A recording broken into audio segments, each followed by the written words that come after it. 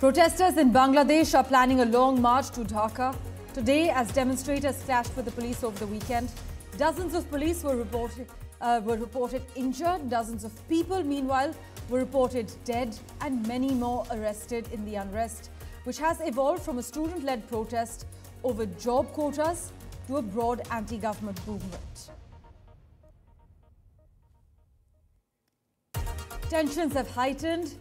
As far as the UK is concerned, far-right protesters have clashed with the police there. There's a hotel which had asylum seekers that was attacked. The violence has now spread to other cities.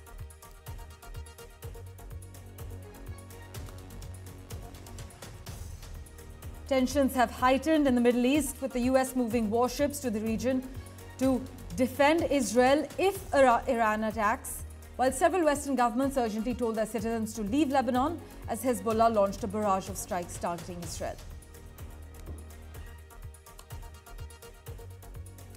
Almost since the war began, Ukraine has worked to acquire F-16s from its allies and train pilots to fly them. Now, they're finally taking flight.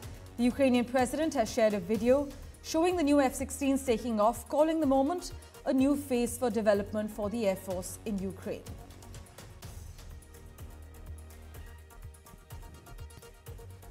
Kamala Harris interviewed 3 VP contenders after she became the official Democratic presidential nominee.